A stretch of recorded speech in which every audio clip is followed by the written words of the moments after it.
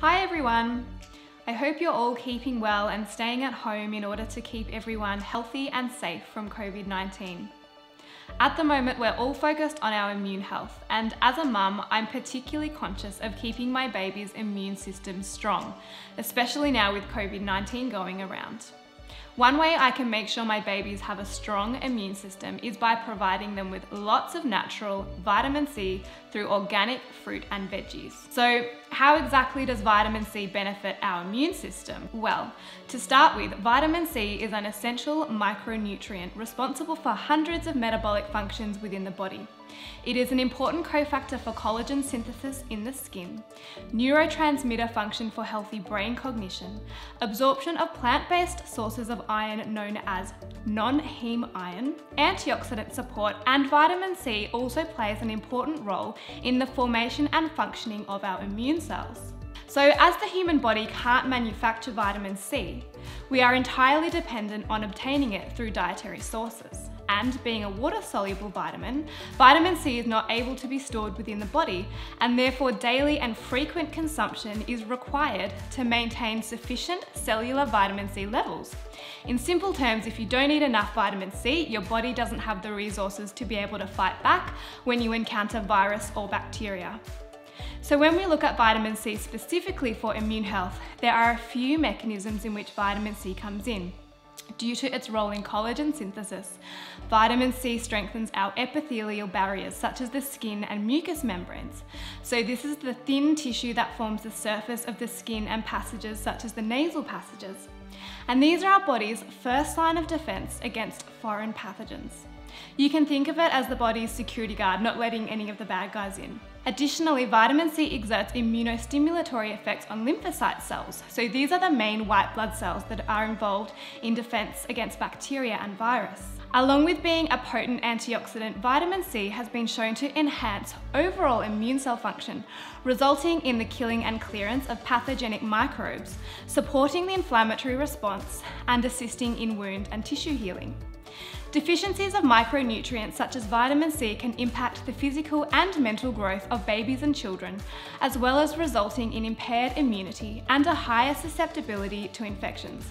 In fact, recent research has found that vitamin C is significantly beneficial in reducing the severity and the duration of the common cold virus. A recent meta-analysis, so this is a type of study that combines the results of multiple scientific studies to draw a final conclusion. So this study found that doses of 200 milligrams or more provided a significant benefit in reducing the severity of the common cold virus. In this study, they found that children actually responded much better to the vitamin C than adults, with a reduction in cold duration of 13.6% compared to adults who had a reduction of 8%. Vitamin C has also been shown to help with asthma and reduce the severity of symptoms with respiratory conditions. In a study that compared supplementation of combined vitamin C and vitamin E of asthmatic children with those taking a placebo, it was found that the vitamin C group had a reduced impact from airborne pollution, indicating that vitamin C and vitamin E provide protection to the lungs. Now, even at high doses, vitamin C is safe because anything the body does not need will simply be excreted via the urine. Vitamin C has very low toxicity and does not cause any serious side effects.